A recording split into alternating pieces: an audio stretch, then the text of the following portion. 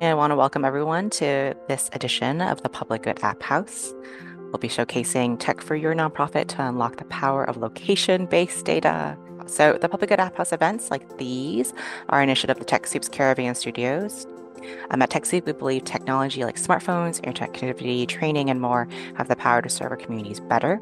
So today's presentation, we have Marena Smith.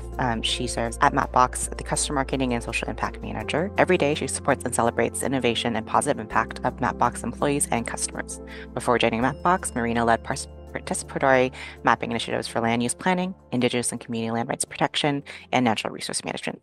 Great. Well, lovely to join you today. I'm from Mapbox. I'm based in the beautiful land of Hawaii, but it's great to work with folks across the mainland as well. I'm here to give an overview of what Mapbox is and some of the core products that are available to you if you're building with Mapbox, and then ways that you can access nonprofit support. So I'll start off by saying that Mapbox is not a single application. So my demo is going to be similar to Emily's in terms of it's the platform. We are also not GIS software. We are a platform of products designed for developers who want to add location features to their custom web or mobile applications. So you can build a great app to demo at Public Good App House. So either you're a developer who has never really worked with geospatial data, perhaps, and you're looking for developer-friendly tools that take care of the geospatial heavy lifting and are just very easy to build with.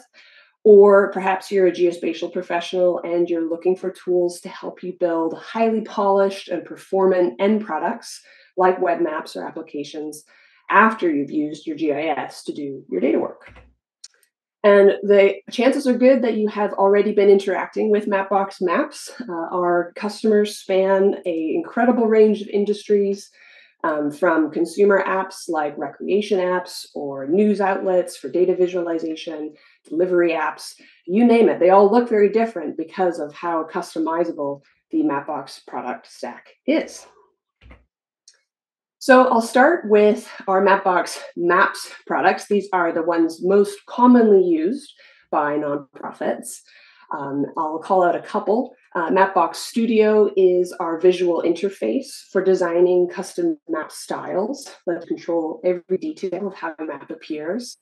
I'll give you a little more information about that in a second.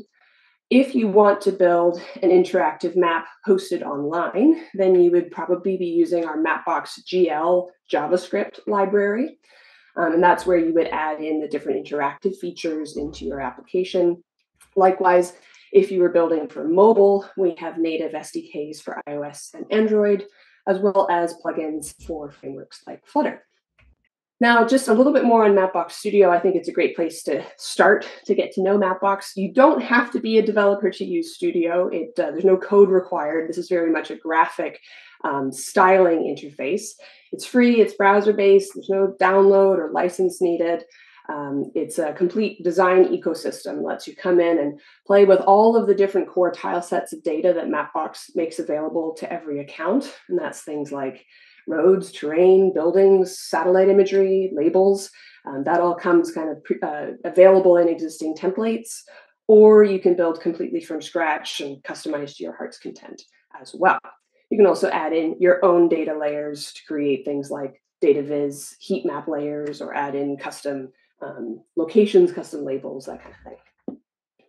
And so we see nonprofits use Mapbox Maps products to create high impact visualizations on the web in particular, a lot of data dashboards. Mapbox is truly optimized to handle very large data sets and still perform very quickly and very smoothly. So we see a lot of big data visualizations, as well as things like care locators or service locators if you want to build a very polished map experience on your website or in your application. That's what the Maps products are for. I will give a special shout out to Storytelling Maps, building on what Emily shared about the Esri Story Maps. For Mapbox, we have a scroll through experience. This is available as template code. Again, if you're building with Mapbox, you're building as a developer. So you're going to get into some of the coding, but it gives you complete control over this immersive scroll through experience where you can add in your narrative, your videos, and have an interactive map change dynamically as you scroll through the story. So I love these. They work great for nonprofits and for communicating impact and explaining some of the complexities of your data. Okay, so now I'll cover a couple other suites of Mapbox products that, to be honest, are less commonly used by nonprofits, but I like to make sure that they're on your radar because I think there's great potential here. And I want to make sure that people, when they think about location technologies, you're not only thinking maps, you're thinking location services more generally. So Mapbox has a full suite of products around navigation. And this is because we work with big companies that are automakers or operate fleets, delivery companies, for example. So if you have use cases where you are needing to, say, maybe you're a food bank and you have a lot of deliveries to coordinate, or you have crews of people and resources that you're moving around, and you want to focus on optimizing those resources, maybe you've got an out-of-the-box app that you're already using, or maybe you've got some custom needs and you need to kind of graduate to a level of having a customized application. We've got the suite of products that lets you build that, or if you're working with a developer you're bringing in to build something custom, we've got the full suite. So definitely, if you're curious about the world of navigation, come talk to us about that. We're happy to map our products onto your use cases. In particular, I will give a shout out to some of our navigation products that are more geared towards analysis.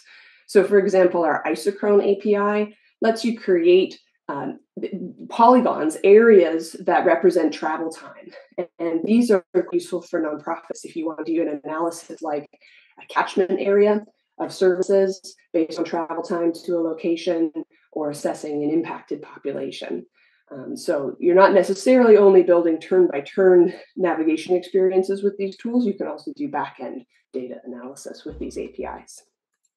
And then our other suite of tools and products are around search and data. When I say search, I'm talking about geocoding primarily. So if you have, say, address data that's text-based data and you need to do geospatial things with it, at some point you have to convert it into coordinates.